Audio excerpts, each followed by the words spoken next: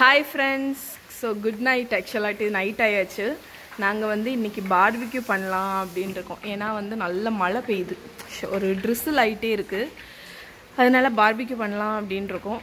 So பார்பிக்யூக்கு வந்து கொஞ்சத்தை வந்து grilled பண்ண போறோம். மிச்சம் வந்து broasted chicken. So broasted chicken தான் உங்களுக்கு ரெசிபி காணிக்க போறேன். So அதுக்கு வந்து ஃபர்ஸ்ட் வந்து குக்கிங் பண்றதுக்கு முன்னாடி உங்களுக்கு ஒன்னு காணிக்கிறேன். சோ எனக்கு வந்து ஒருத்தங்க வந்து இந்த ஏப்ரான் அனுப்பி வச்சாங்க. சோ அவங்களே இந்த ஸ்டிட்ச் பண்ணி எம்மி டம்மி ஆர்த்தி அப்படினு. சோ இந்த ஏப்ரானை போட போறேன். இவங்க வந்து யாருன்னா நான் உங்களுக்கு காணிச்சு தரேன் லெட்டரை. சோ இவங்க வந்து இந்த டாஸ் எம்ப்ராய்டரி அண்ட் டெய்லர்ஸ்ன்னு போட்டு அவங்க வந்து இந்த லெட்டர் அனுப்பி வச்சாங்க. இவங்க வந்து ஒரு ஃபோட்டோகிராஃபர் கூட, just born photography, couple photos எல்லாம் எடுக்கிறாங்க போல், வெட்டிங் ஃபோட்டோஸ். இவங்களோட கான்டாக்ட் டீட்டெயில்ஸ் பார்த்துக்கோங்க. இதுதான் நான் வந்து டிஸ்கிரிப்ஷன் பாக்ஸ்லேயும் கொடுக்குறேன். ஸோ இவங்க வந்து எனக்கு வந்து ஒரு கிஃப்ட் மாதிரி இந்த ஏப்ரான் அனுப்பி வச்சாங்க. சதீஷ் வந்து சிக்கனை வந்து வாஷ் பண்ணிகிட்ருக்காங்க. ஸோ கிட்டத்தட்ட ப்ராஸ்டட் சிக்கன் வந்து நம்ம கேஎஃப்சி சிக்கன் மாதிரி தான், கிறிஸ்பி சிக்கன் மாதிரி தான். அது எப்படி பண்ணுறதுன்னு காணிக்கிறேன். கிறிஸ்பியாக இருக்கும். ஸோ இந்த ப்ரெஷர் குக்கரில் தான் வந்து ஃப்ரை பண்ண போகிறேன். ஸோ ப்ரெஷர் ஃப்ரைடு சிக்கன் மாதிரி இருக்கும். நான் உங்களுக்கு அது எப்படின்னு காணிக்கிறேன். ஃபஸ்ட்டு சிக்கன் எல்லாத்தையும் உங்களால் முடிஞ்சால் ஸ்கின்னோடி சிக்கன் வாங்கிக்கோங்க. நான் வந்து ஒரு ஃபுல் சிக்கனை வந்து 10 பீஸாக கட் பண்ணி வாங்கியிருக்கேன். அதனால் நீங்கள் ஒரு ஃபுல் சிக்கன் வந்து ஸ்கின்னோடி கிடைக்கும்னா அது வாங்கிக்கோங்க. அது ரொம்ப நல்லாயிருக்கும். ஸ்கின்னும் கிறிஸ்பியாகும். ஸ்கின்னோடி இல்லைன்னா பிரச்சனை இல்லை, நார்மலாக வாங்கி வச்சுக்கோங்க. அதில் இருக்கும் இல்லையா? இன்னொன்று தூர போட்டேன்னு நினைக்கிறேன். ஆமாம், இந்த இலையில எடுக்கும்போது போட்டேன். ஓகே, ஸோ வந்து இங்கே பார்த்தீங்கன்னா ஃபஸ்ட்டு அவுட்டர் கோட்டிங்க்கு வந்து மைதா மாவு நான் வந்து 1 கிலோ சிக்கன் எடுத்திருக்கேன். அதனால நான் ஒரு 1.5 கப்லேருந்து 2 கப்பு மைதா மாவு, அதுக்கு வந்து 3/4 கப்லேருந்து 1/2 கப் வரைக்கும் கார்ன்ஃப்ளவர் ஆட் பண்ணியிருக்கேன். ஸோ அப்புறம் இதில் வந்து இந்த ஸ்பைசஸ் எல்லாம் ஆட் பண்ண போகிறோம். பார்ஸ்லே, ஆரிகானோ, கார்லிக் பவுடர், அதுக்கப்புறம் பேஸல். இந்த 4 தான் யூஸ் பண்ண போகிறேன். உனக்கு என்ன வேணும்? சும்மா காக்கடை சாப்பிடக்கூடாது.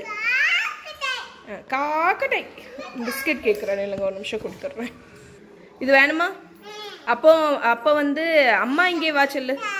அம்மா இங்கே வா சொல்லு. சரி, பேடை கேக் சொல்லு. பேடை கேக். பேடை கேக். வந்து நான் வந்து மைதா மாவு 2 கப்பு, 3/4 கப்பு கார்ன்ஃப்ளவர், அதுக்கப்புறம் உப்பு போட்டுட்டேன். அதுக்கப்புறம் இப்போ கார்லிக் பவுடர் போடணும். கார்லிக் பவுடர், பேசில், பார்ஸ்லே, ஆரிகானோ, இந்த 4 ஹர்பும் போட போகிறேன். ஸோ அதுக்கப்புறம் இப்போ பார்த்தீங்கன்னா கார்லிக் பவுடர், பேசில், பார்ஸ்லே, ஆரிகானோ இவ்வளோ போட்டாச்சு. இப்போ வந்து பெப்பர் போடணும். ஸோ அதுக்கப்புறம் சில்லி பவுடர். ஸோ இவ்வளோ தான். ஸோ பேசிக்கான ஸ்பைஸ் மிக்ஸ், ஆனால் ரொம்ப நல்லாயிருக்கும் டேஸ்ட்டு.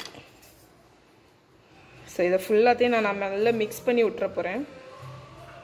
இதுதான் வந்து உங்களுக்கு வந்து அவுட்டர் கோட்டிங், அந்த ப்ராஸ்டட் சிக்கனோட கோட்டிங். ஓகே, ஸோ இப்போ இந்த சிக்கனை வந்து நல்லா வாஷ் பண்ணி வச்சுருக்கேன். இதில் வந்து சால்ட்டு, பெப்பர், வினிகர் போடணும். ஸோ இதில் வந்து சால்ட்டு, பெப்பர் போட்டேன். இப்போ கொஞ்சம் வினிகர் ஊற்றிட்டு நல்லா மிக்ஸ் பண்ணி இதை வந்து மிக்ஸ் பண்ணி வைக்க போகிறேன். பேடை கேக் சொல்லு. சரி, அம்மா இங்கே வா சொல்லு. அம்மா இங்கே வா சொல்லு.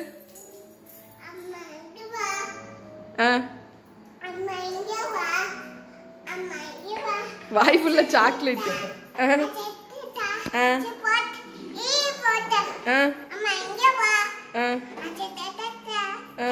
சரி, அப்புறம் இந்த பாட்டு பாடு.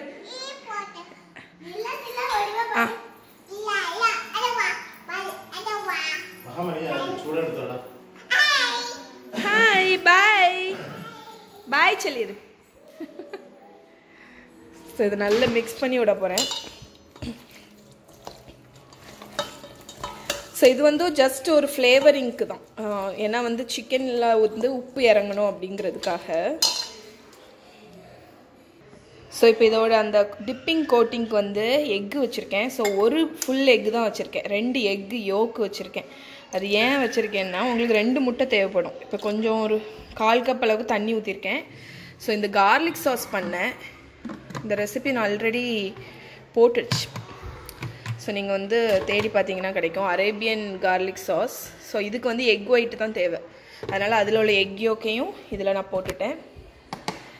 ஸோ நீங்கள் நார்மலாக இந்த சாஸ் பண்ணல அப்படின்னா உங்களுக்கு 2 முட்டையும் ஒரு 1/4 கப் அளவுக்கு தண்ணியும் தேவைப்படும். ஸோ இப்போ இதை நல்லா கலந்து விட்டுறலாம். கொஞ்சம் இதில் சால்ட் போட போகிறேன். இதில் வந்து தேவைக்கு தக்கன கொஞ்சம் சால்ட்டும் போட்டு மிக்ஸ் பண்ணி விட்டுற போகிறேன். ஸோ இதில் தான் வந்து இந்த சிக்கனை வந்து நம்ம டிப் பண்ணி எடுக்க போகிறோம்.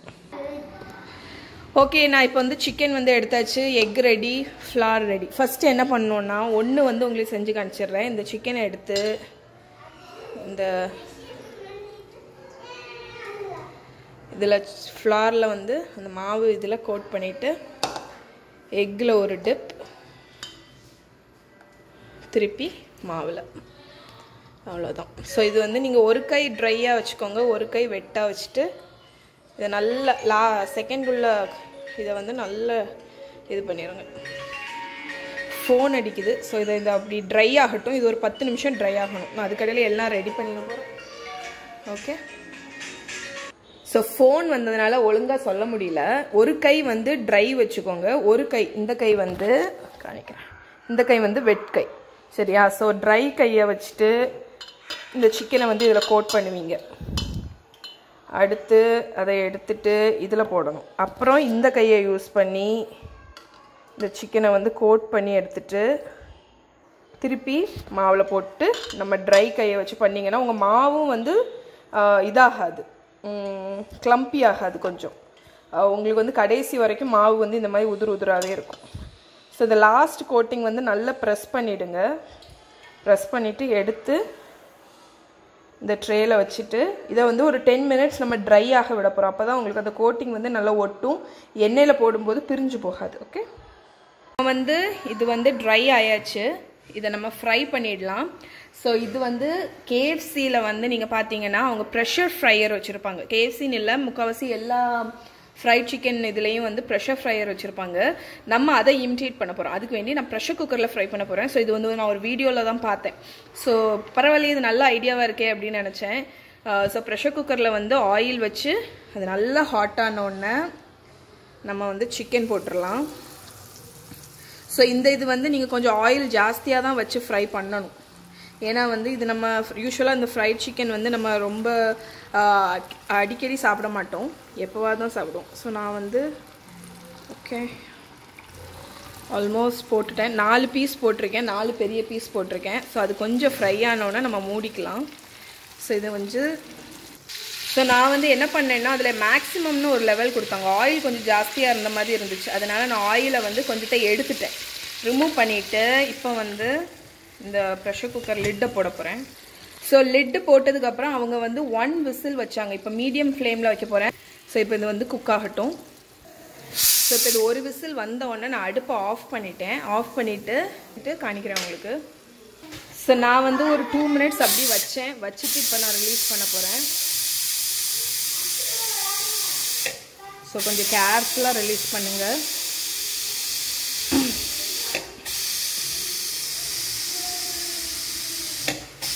ஃபுல்லாக ரிலீஸ் ஆனோன்னு தான் ஓப்பன் பண்ணணும். ரிலீஸ் பண்ணிட்டேன். இப்போ நான் ஓப்பன் பண்ண போகிறேன். ஸோ எப்படி வந்திருக்கு பாருங்கள். ஆயில் இன்னுமே கொதிச்சுட்டே இருக்குது. ஏன்னா வந்து இது வந்து ப்ரெஷரில் குக் ஆனதுனால. ஸோ இப்போ நான் அடுப்பை ஆன் பண்ணிவிட்டு கூட கொஞ்ச நேரம் ஃப்ரை பண்ண போகிறேன். ஃப்ரை பண்ணிவிட்டு கொஞ்சம் கிறிஸ்பியாக ஆகிறதுக்கு வேண்டி ஃப்ரையாக இப்போ குக்காக இருக்கும் உங்களுக்கு சிக்கன். ஸோ இது கொஞ்சம் ஃப்ரை பண்ணிவிட்டு ரிமூவ் பண்ணிட போகிறேன். ஸோ சதீஷ் வந்து இங்கே பார்பிக்யூ ஆரம்பிச்சிட்டாங்க. சிக்கன் வைக்கலையே இன்னும், வச்சிரு தீ போயிடாமல் வந்துட்டு. ஸோ எங்கள்கிட்ட கறி வந்து கொஞ்சம் ரொம்ப கம்மியாக தான் இருக்குது. அதனால் ஆமாம், அதனால இப்போ பிரச்சனை ஆயிடுச்சு. அதனால் கொஞ்சம் சிக்கன் தான் மேரினேட் பண்ணியிருக்கேன் கிரில்டுக்கு. மிச்சம் எல்லாம் ப்ராஸ்டட் சிக்கன் ஃப்ரை தான் பண்ண போகிறேன். ஸோ குட்டீஸை வர சொல்லிடுறேன்.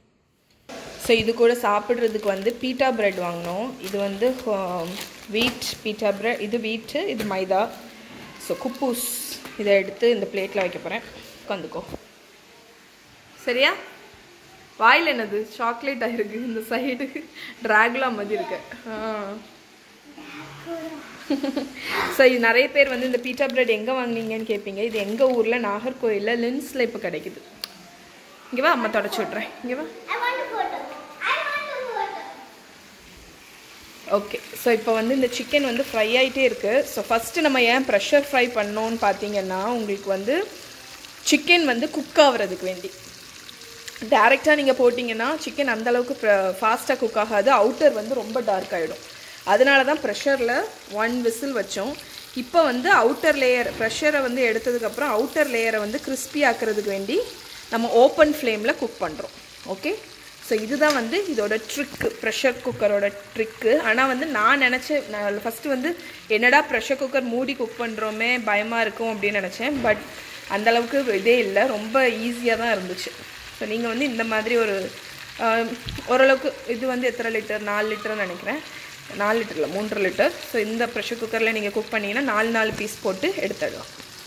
ஸோ இப்போ நான் வந்து இந்த அவுட்டர் லேயர் கிறிஸ்பாகி கலர் வர்றதுக்கு வேண்டி வெயிட் பண்ணிகிட்ருக்கேன். அது வந்தோடனே எடுத்துட போகிறேன். சிக்கன் வந்து சூப்பர் கலர் வந்துடுச்சு. இப்போ நான் இதை எடுத்துட போகிறேன். ஸோ அவுட்டர் லேயரும் வந்து கிறிஸ்பி ஆகிடுச்சு நல்லா. இப்போ ஃபுல்லாக ட்ரெயின் பண்ணி ஒரு டிஷ்யூ பேப்பரில் வச்சுருங்க.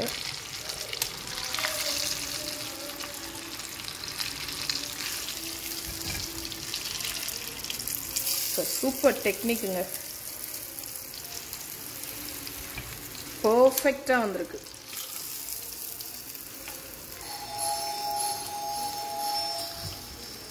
செம்மையாக இருக்குது பாருங்கள் பார்க்குறதுக்கே. ஸோ பாருங்கள், ப்ராஸ்டட் சிக்கன் நான் விசில் வந்தோன்னே ஆஃப் பண்ணிட்டேன். ப்ராஸ்டட் சிக்கன் எப்படி ரெடியாக இருக்குது பாருங்கள். ஸோ எவ்வளோ கிறிஸ்பியாக இருக்குன்னு, செம்மையாக வந்திருக்கு. ஹோட்டல்லலாம் கிடைக்கிற மாதிரியே இருக்குது. ஸோ நீங்கள் இதை நான் ஆஃப் பண்ணதுக்கப்புறமும் விசில் வந்துட்டுருக்கு.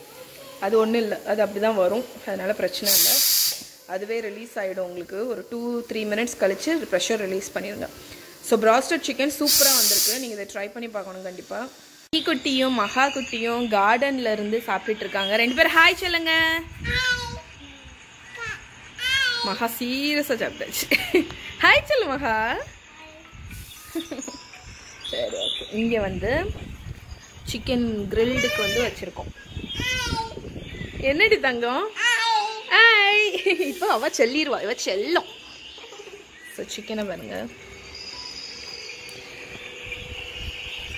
ஸோ குப்பூஸ் வந்து இந்த கார்லிக் சாஸ் கூட சூப்பராக இருக்கும்.